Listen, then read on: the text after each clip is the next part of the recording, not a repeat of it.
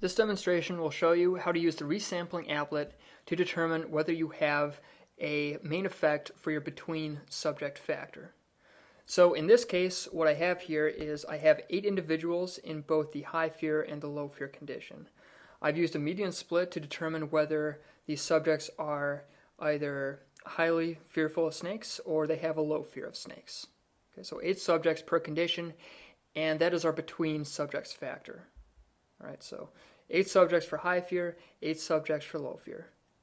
Now for the within subject factor, again we have, say, a interference condition with a snake background in it.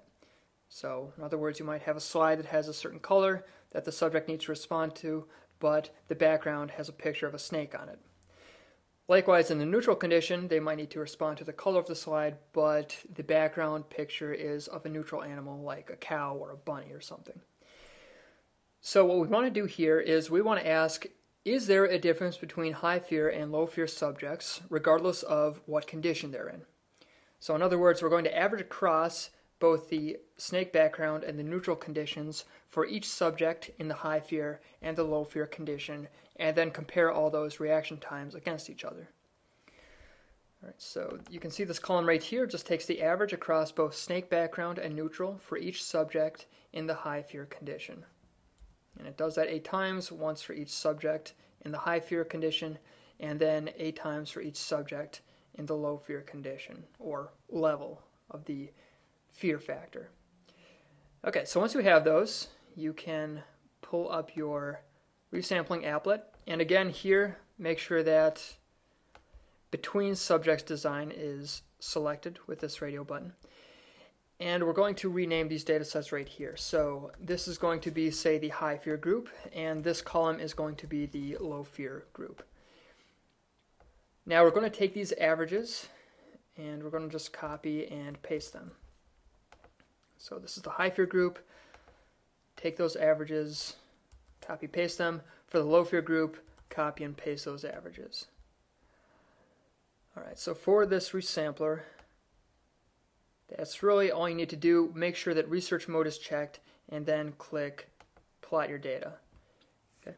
So in this case, this blue line represents the actual difference in the means between the high fear subjects and the low fear subjects.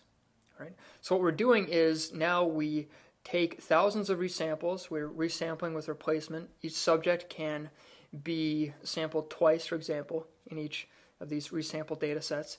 And then again you calculate the mean difference between the two groups. Okay. This gray box again represents the 95% confidence interval, or where 95% of our samples fell. And if this blue line falls within the gray box, you would say that there is no significant difference between reaction times for the two groups. In other words, there's no main effect for the factor of fear. Whether they're in high fear or low fear, it doesn't really matter for their reaction time. Okay, collapsed across the levels of both the snakes group and the neutrals group. So that's a very brief overview of the between subjects resampler. Again, this is the same resampler that you would use for your within subjects main effect.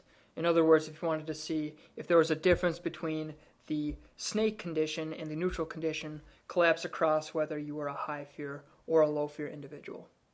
So I hope that helps, and in the next tutorial we'll be covering the interaction resampling applet.